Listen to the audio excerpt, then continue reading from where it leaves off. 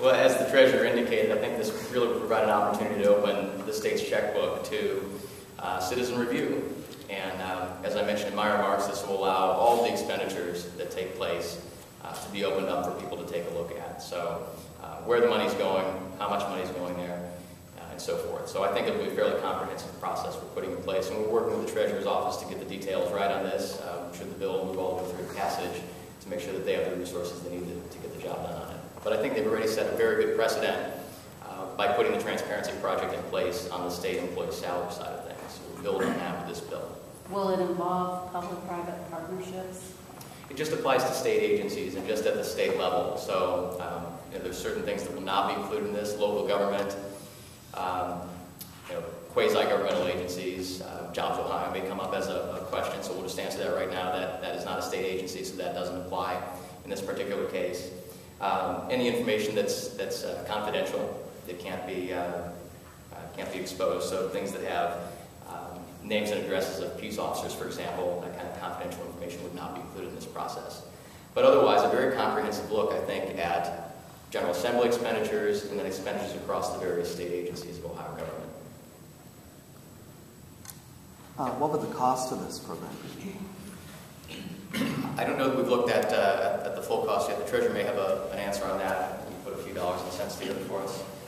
We've volunteered in the treasurer's office to house this online checkbook and to absorb the cost of it. And we think with the expertise, technical expertise in our office, we can house this hopefully at minimal cost, and we can absorb the costs internally in our office. We've been in communications with the State of Texas Comptroller's Office, Susan Combs down there, where they've done a similar thing, and we're in communications with other state governments around the country, and we believe the cost can be minimal, and through leveraging partnerships with nonprofit organizations in the private sector, we're hopeful that we can not reinvent the wheel, but instead look how it's been done in other places and try to mirror that. I don't know if anyone from the Buck Institute or Ohio Bird wants to come up here and make any statements. But. Sure. In our research at the Ohio Public Interest Research Group, we found that this kind of transparency, it's a big project to get all this information online, but it can be done for very low cost. Particularly very wise to go to other states that are already doing a good job, replicate their web coding, any inputs they might have on how to get it done. There are state governments that are willing to share this information for free, so it definitely can be done at a low cost, and it is truly worth it to provide that transparency for Ohioans. Does all this stuff already run through the treasurer's office? Do all these expenditures, do these already run through your office?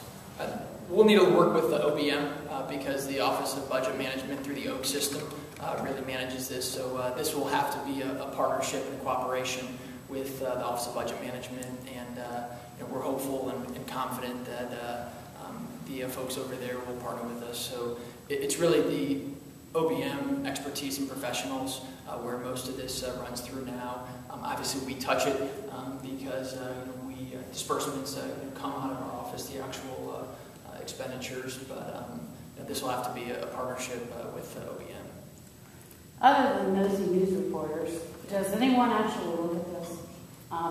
Do you have any data, anything that you can point to? I think, well, let me give one anecdote. I want to call the folks from the Buck Institute to talk to this. When we took the public employee data and put it on our website, unfortunately and fortunately, there was so much traffic that the website virtually crashed. You couldn't get on there because there were so many citizens throughout the state of Ohio trying to access it, and we just didn't have the bandwidth to handle it. As far as exact numbers, maybe folks in the Buckeye can come up and we can talk with specificity about the popularity of this information among citizens. It's definitely very popular from our experience. Unfortunately, I don't have the current exact numbers, but if you look on our website, at any time you can see a rotating number of searches that are being done. And so you can see literally millions of searches have been done since we started this project back in 2010, I believe is when it was started with the latest.